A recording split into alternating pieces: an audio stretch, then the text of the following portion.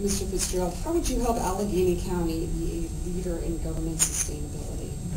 Well, it was one of the things I did when I proposed the 20% fossil fuel reduction that we would live within in county government. I worked with across the street, City Council. Councilman Peduto introduced a similar piece of legislation. We did it jointly, a city-county kind of cooperation on some of the things we do together. I would continue to push for things like natural gas buses. I would push for making sure that we can use some of the tax credits that come about, the utility credits that come out with solar panels on some of our buildings, whether it's a community college, whether it's the jail, some of our bigger buildings.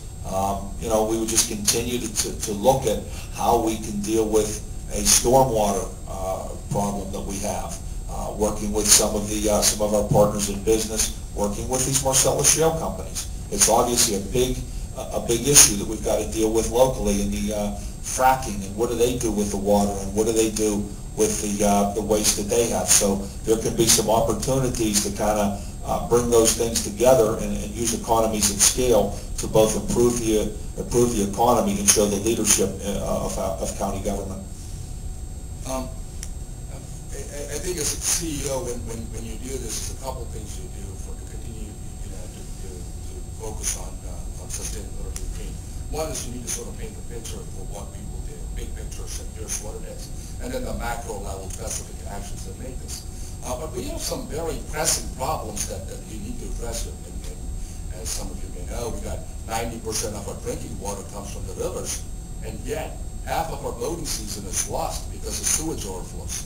It's really a sad situation that we have right now. And we need to address those kind of very critical situations right off the bat. So what I would do is I'd go through and prioritize the most impactful situations that need to be addressed. Take care of the sewage overflow.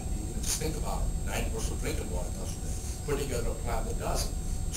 Marcellus Shale has an opportunity, but again, it comes with these risks. Let's look at those. So the approach that I would do is to work with the best experts in this field, and put together certainly the big picture, but also the specific goals. And to me, unless it's measurable, we can't show we're making progress. So that's going to be a critical aspect of how we set